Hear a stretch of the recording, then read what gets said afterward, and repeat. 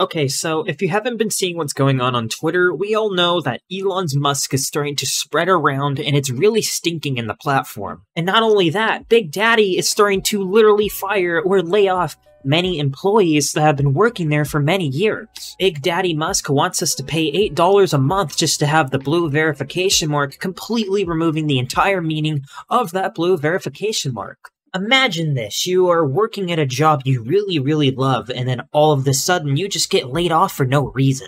We all know that Big Daddy does not like anybody working in Twitter that is, well, against his views. But the more I start talking about the musky bird that is Twitter, there's another alternative that I've been using for years, well, I've stopped using and then come back to using for years, and that is going to be Mastodon. Mastodon is completely open source, meaning the code is not controlled by anyone. Anybody could fork the code, anybody could copy the code, and they can make their own modifications. If the code is completely open, you're probably looking at me like this is the worst security flaw that you could ever have in a platform. But having open source code is actually really good for society as a whole.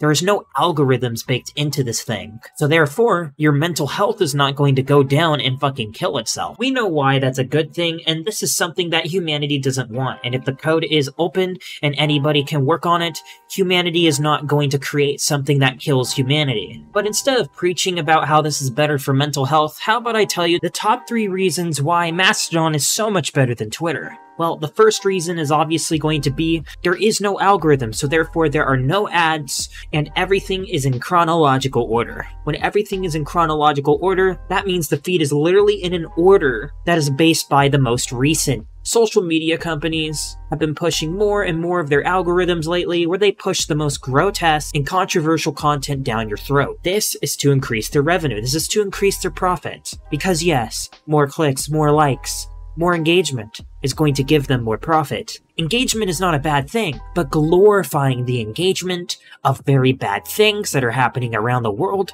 is going to make people think negatively all the time. Having that granular control of what you're able to see in your feed is going to help you sleep at night, and you're able to discover things that are less, well, popular in the first place, allowing other creators to shine in the platform. Those who may not have as much clout as the other. Reason 2 is going to be that you are able to host your own instances. Now, you're probably wondering what an instance is, and well, it is basically a server in the whole Mastodon network. An easier way of explaining it is a lot like email. You have 2 email providers, you have Gmail and you have Yahoo. It would be very stupid to not be able to communicate from your Gmail to a Yahoo user. This is the same thing with Mastodon instances. You can join other social networks inside of a giant social network and communicate with each other based on different Mastodon-based platforms. This allows for more user choice. If you want to be able to own your data, then so be it. Host your own instance and keep it to yourself. But if you feel like your data is more trusted in another hands of another user,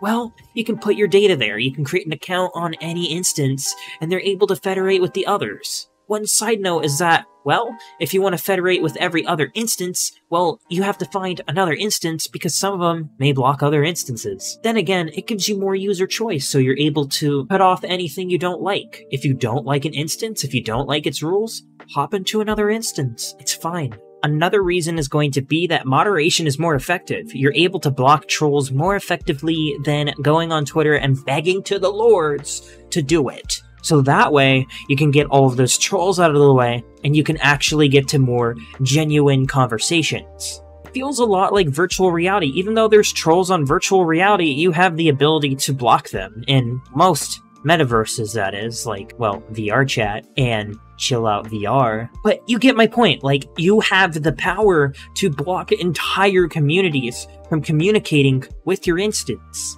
Even though Elon Musk bought this platform, I don't know if I can really trust him or any CEO for that matter. Any CEO is going to feel more profit-driven, so therefore, anything you say that goes against their profits, they may just censor you anyways. They don't fucking care. If you actually think about it, I know if instances are able to block each other, it may create echo chambers, which may become an issue, but at the end of the day, if you have full control of your instance, you should have the right, you should have the ability to cover your ears and go blah blah blah blah blah, I don't want to listen to you.